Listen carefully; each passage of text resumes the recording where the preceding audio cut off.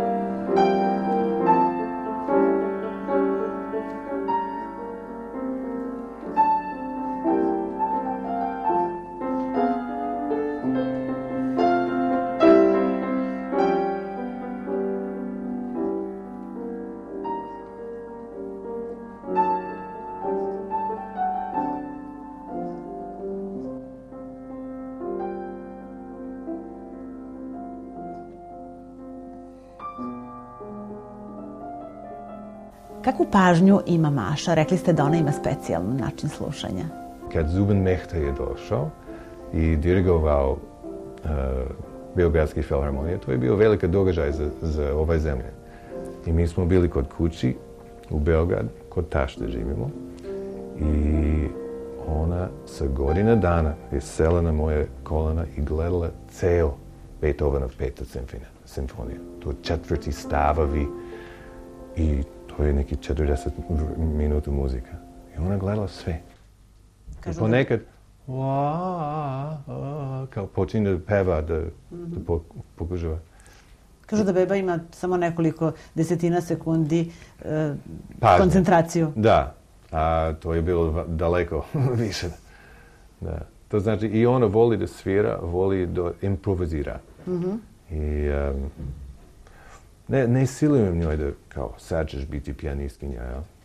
Jedan dan ona kaže hoće da budem doktor, drugi dan hoće da budem baletski igračka, ali klavir je stalno tu. To je, i ne silujem njoj da kao sad ćeš naučiti do, re, mi, nego ona uči taj jezika na svoj način, otkrila je kako zvuči terco i sad svira samo terci ovako. Ja. Ali za meni to je mnogo prirodniji način da uči jezika i to vodi nama do kako sam ja naučio srpski jezik. Jeste, ja bih da vas to pitam kako vi učite jezike. Zato ja sam odlučio, dosadno mi je bilo da učim sve taj gramatika. Čitao sam jedan knjiga koja je dosta dobro objasnila gramat. To je Monika Partridge, srpsko-hrvatski jezika. Ali odlučio sam da slušam i da progovorim kao beba. I onda kad ljudi pitaju me kako sam naučio srpski jezik, stvarno ne sećam se. Ali sećam se nekih detalja. I kao prvi, ja sam bio na autobusu i jedna žena kaže, ja ću dole. Na engleskom to znači I will down. To ne znači ništa. To nije gramatički, to je samo 3 reči. I onda više, ona će izađati iz autobusa. I stvarno izašla iz autobusa. I onda ja, super, već sam kontao nešto na srpskom jezika. Čujem da ste jednom probali da čitate nešto, ono bilo na mađarskom. Da, to je bio, uzmem rečnik i ne mogu da nađem ni jedan reč od taj. I onda došao je cimer i kaže, šta radiš? Pa, ovaj rečnik ne mogu da nađem ni jedan reč na ovaj plakat, pa zato to je na mađarskom. Da pokažemo kako znate razne jezike, da na mađarskom recimo brojimo. Eđ? Eđ, haram, katu, njeđ, otet, njodski lans, tiz. Malo smo pobrkali red brojeva, ali dobro je. Stvarno? Pa malo jeste. Ajmo na kineskom. Ajmo na kineskom. I, san, c, wu, ba, ljo. I onda ja brkam i par stvari do 9 koje je džio. I 10 je s. Koliko ste naučili kineski? Jako malo. Zato u Wuhan ti hodeš na ulicu i neko vikne ovako i onda stalno zvuči kao da su ljute jedno na drugog. Ja pitam, ba šta to znači? To je dobar dan, kako si? I onda u Wuhan imaju dosta ružan dijalekt. I nisam imao nikakvih žalje, ali trudio sam, naučio sam nekih stvari kao Woš, Laoshi, Gangshin, Wuhan, Yinmei, Sheiwan. Šta ste to rekli? To znači da ja sam profesor klavir na muzički konservatorija u Wuhanu. Alane, kako ste se saplitali o srpski jezik? Pa ima dosta prilike, ne mogu da zapamtim sve, ali dobijam dosta kritika od... puno ljudi kaže, ti jako dobro pričaš, ali imam par prijatelja i izuzetno primjeraka moja žena koja kaže zašto stalno lupiš srpski jezik, kad ćeš stvarno da to naučiš? I upravi su. Ali, na primjer, ja idem u poslastičarnicu i ja sam naručio sladoled sa čokoladnom prolivom. I onda umro od smeka. Nisam uopšte znao da to je preliv, nego... Ili jedna devojka u domu razišla je sa dečkom i tako, i bila je jako tužna. Ja dolazim malo u posjet, imamo prijatelje zajedno i ja kažem, gadna devojka. Ali htio sam da kažem jadna devojka, ali... Oni su naučili da kad si frajer, onda ti si dasa, to je jedna vrsta frajer ili švaler, ne znam što. Ja sećam se u jedan razgovor sam rekao, ja sam pravi daska.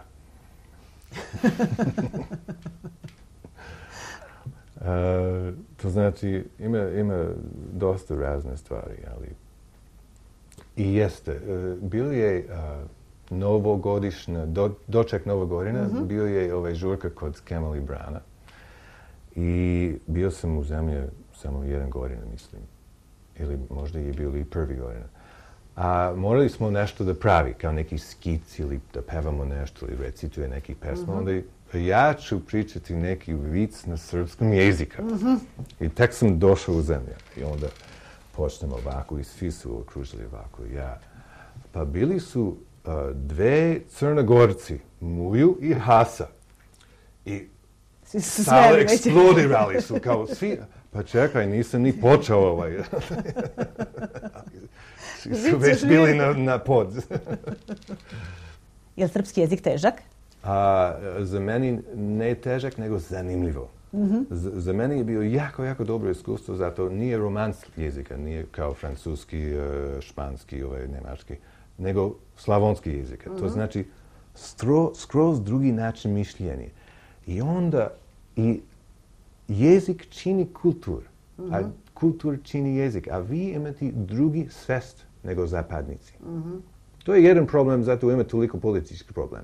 Vi razmišljate drugačije, vi gledate svet drugačije, vaša svest je drugačije. I to se pokazuje i u jezik. Kao vi možete da kažete, nikad nisam vidio ništa ovako. To su 3 negativi. I onda slučajno, ako brojimo logično, jedan negativ sruši drugi negativ i imate još jedan negativ. To znači još uvijek je negativno. Ali može da kaže, nisam nikad vidio to. U engleskoj to znači da jesi vidio to. Zato po logika tako bi trebalo da bude. Ali kod vas nisam nikad vidio to, to je samo kao naglasak da nisam vidio. Ali to je nelogično. To znači u zapad, engleskoj, nemačkoj, linearno način smatranja stvari. A ovdje nekako nije toliko 1, 2, 3, 4, 5, nego osjećanje, neki drugi način ingradnje sa stvarima. Ova emisija govori o sličnostima i razlikama dvaju naroda, 2 kulture. Pa Pa kad biste govorili o tome šta je slično, a šta različito, što ste odbrali da ostanete kod nas, ako izuzmemo da ste odbrali zato što ste našli Jelenu i da se ovdje rodila Maša? Pa nije samo zbog toga, nego zbog moje rad sa studentima i zbog nešto što je vrlo, vrlo važno. Ovdje imam slobodu. To znači, ja bih mogao da živim sad u zapadu i da radim, ali toliko moraš da uložiš para u kući, u svakodnevne troškovi, da na kraju ja bih trebao da imam toliko velika klasa da ne bih imao vremena da vežbam, ni da čitam, ni da pišem. Pišem sad druga knjiga već. A ovdje je malo kao umetnička maternica. Ja imam dosta obaveza na akademiji, ali imam vremena da vežbam i da razmišljam. I akademija je vrlo, oni su vrlo ljubazni u smisli pusti meni da imam odsustvo 2 nedelje da držim majstorski kurs u Londonu ili Parizu ili Nemačkoj. U Londonu i u Parizu. Da, i Nemačkoj i u raznim mestima. To vam pomaže i finansijski od ove plate, biste teško živjeli? Da, to je, nažalost, ja volim da radim to zato da malo raširim ovaj stav na klavirskoj tehnici što sam razvio, koji mislim da stvarno vredi.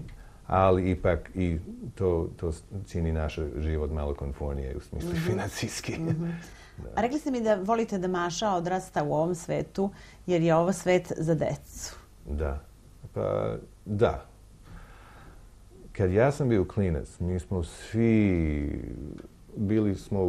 pravili smo svaki vrst haos u ceo komšiluk i niko nije grdio nama, nije niko pazio na nama. Pa pazili su normalno, ali danas u Engleskoj ili u Montrealu ili u Toronto ili u Parizu ne možeš pustiti djeca da igraš na ulici sa svom prijateljem. Mora u kući, ako ona idu do škole koja je 100 metara od kući, možeš dovediš. Zato bilo koji manijak ili oni će ohapsiti ili uhapsiti. A ovdje se Maša igra sa svojim drugaricama. Pa da, to nije normalan način život. Znaš, ovdje je još uvijek, hvala Bog i da Bog da to ostane ovako. Još uvijek normalno je život. Nema toliko pritisak, ni ekonomski, ni ovaj strah od manijaka ili ne znam. Ljudi se pozdravi na ulici i ljudi na autobus, ljudi priča sa mnom. Tamo hladnije. Ja znam dosta ljudi koji su otišli iz ovog zemlje i su se vratili iz Kanade. Zato je hladnije tamo. I nekako to ima taj dobra strana i to je loša strana. Zato ovdje ljudi su slobodnije, toplije, a malo su možda previše neozbiljno. Ali tamo su previše ozbiljno. Onda pa izaberi. Šta više ti voli? Umetnik onda više voli malo neozbiljnosti. Volim taj slobodi, volim taj toplin. Ja obožavam moje zemlje, ali moje zemlje je što više razvijen u smislu ekonomski, tehnologija. Ja sam imao jedan izrak,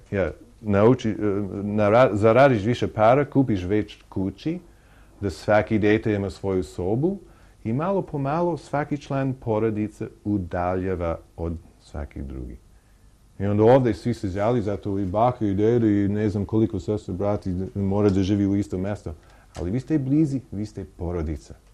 I to je jako, jako bitno. To je jedan vrst blago koji je za meni najvrednije.